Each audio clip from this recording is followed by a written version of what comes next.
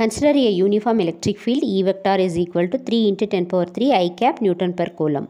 What is the net flux of this field through a cube of side 20 cm oriented so that its faces are parallel to the coordinate planes?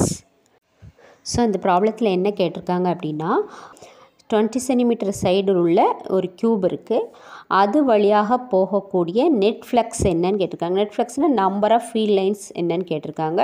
Field கொடுத்துட்டாங்க.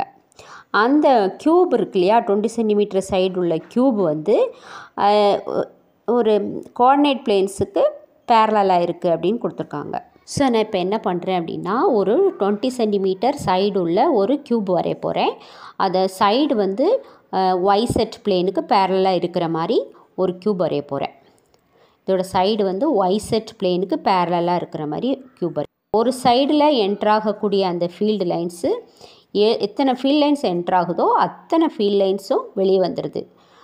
So number of field lines entering into the cube is equal to the number of field lines leaving the other face. அப்போ என்னாகும், உள்ள புதுசாக எதுவுமே create ஆகலை. So உள்ள charge இல்லை.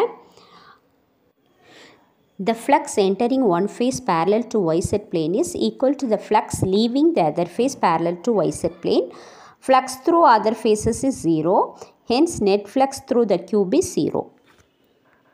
So இந்த மாதிரி நிறைய ப்ராப்ளம்ஸ் பார்க்க லைக் பண்ணுங்கள், ஷேர் பண்ணுங்கள், சப்ஸ்கிரைப் பண்ணுங்கள். தேங்க்யூ.